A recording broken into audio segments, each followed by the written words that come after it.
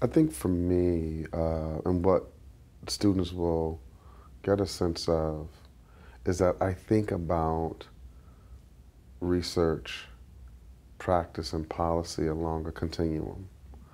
Oftentimes, and I was one of those students in social work where I wanted to get my degree and hang my shingle and be, a and have a robust, sort of private practice.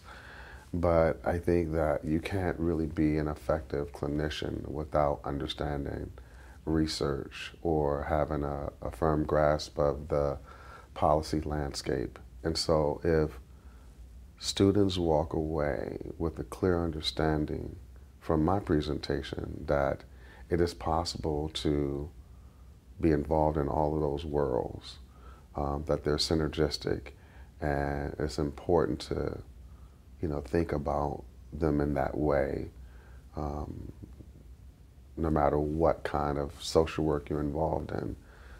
I think that would be like really, really salient and important, and I would feel that I've had an impact.